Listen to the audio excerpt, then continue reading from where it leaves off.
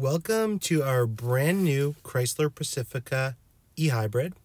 I'm in it right now and super excited about this car. I'm going to tell you a little bit about it today, and we'll do some more videos if there's some more things to tell as we show more and dive deeper. This will be just a basic overview of what the car is and what it looks like, and we'd be happy to answer any questions in the future and do further videos based on what people are interested in.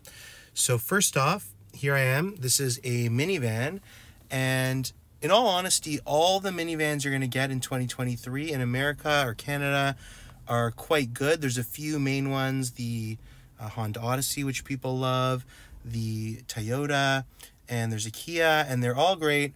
This is another one that we think is really amazing, and what's special about this one is that it's an eHybrid. So in 2023, as of the making of this video, and as of the best of our knowledge, just turn this on here. What we see here is that it's eHybrid, and it basically has both a gas tank and an electric tank, or electrical engine, I guess. And so double engine. It's got it rated for 50 kilometers of electrical. That will obviously depend on what you're doing in the city, stopping and starting.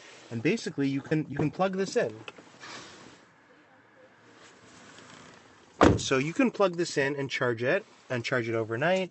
That's what we're doing. And what you have here is this electric mode where you're driving basically using the battery mostly.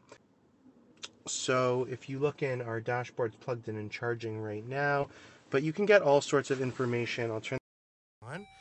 There's no engine starting like a normal gas engine. You've got all these different gears to tell you, how much power you're using versus when you're charging, and various controls on here. So what you can see on our trip so far is we've basically done 186 kilometers using electric. We've used 4.8 kilometers of gas, and we have an 8.7 liters per 100 kilometers. We can put the miles per gallon on there, but that's very efficient. We've basically been driving mostly on battery.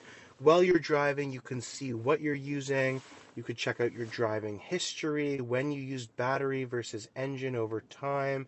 And this has a ton of different controls, media, CarPlay, all the good stuff, tons of compartments everywhere, hidden compartments. Right now we got our back seats up. The third row is folded into the ground because we're getting ready for a new baby to come. And so we've got two captain seats, and overall just loaded with features. That's a special mirror that you can see all the kids. You got all the electrical doors and lights and all this great stuff. This is the Touring L. In terms of entry level, this is already somewhat upgraded relative to other cars' entry. Plus, it's got this hybrid option, so we're expecting to save a lot on gas. Of course, we're going to do a video on that in the future. So far, it's been mostly electrical driving this, but in the winter, we're expecting it's going to need more gas, and obviously on longer drives. It's a very limited battery. We find, got to 85% from a few kilometers of city driving, and for us, this really has been more than enough. We haven't gone to below 50% on our daily drives, so we can basically, for our style of driving, we can basically do mostly electrical. Once in a while, it will need to use the gas just to keep things moving and keep all the parts fresh and keep the gas from going stale. But that's the basics of this car. We love it so far. It drives incredibly, feels amazing. You got all the different, cameras, and each model, will have different things. We got the safety sphere, which we would recommend with the cameras and the parking assist and all that stuff. And, you can see what you're using. So if we turn on the AC, for example, you'll be able to see that on the power flow. Now we're using some battery. It's towards the climate.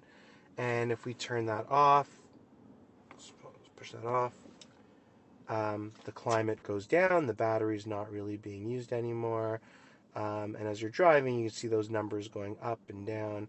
And yeah, we absolutely love it. This is really a fantastic car.